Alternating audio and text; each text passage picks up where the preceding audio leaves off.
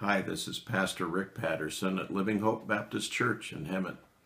I'm glad you joined me today. This is the beginning of a new year, 2016, and I want to talk to you about having new hearts and a new world and having renewed hope.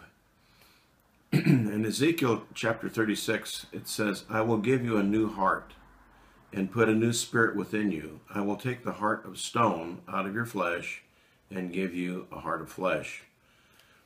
I was thinking that today we have more knowledge than ever before. And I can't remember the statistics, but knowledge and information is increasing at a geometric rate. In other words, just more and more and more information every day. In seconds, a laptop or now a smartphone can call up information about almost any topic within seconds and display it on a screen that you hold in your hand. You can take photographs or moving pictures with your smartphone. You can do writing, you can do research, you can do communication, you can Skype and see one another's faces while you're talking. And the list goes on, and you know it. Young people graduate from high schools, colleges, and universities with a great deal of knowledge, but oftentimes lacking wisdom in knowing how to apply the knowledge that they have gained in school. And so that leaves them confused and bewildered, frustrated, because you really need to have a moral compass in your personal life in order to reach your full potential in your occupation or in your personal life.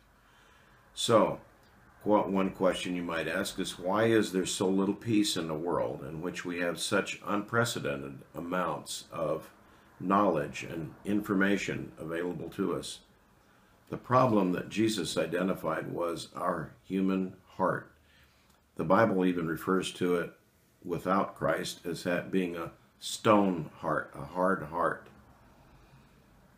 And he says to us that he can change that heart to a heart of flesh. In other words, he can give us life instead of being hard and cold. This new world that I'm talking about, a world in which we have a real reason for hope, will come only when Jesus Christ is the Lord in your heart and in my heart, and only when we have a moral compass so that we have wisdom to know how to apply the knowledge that we've gained through our education.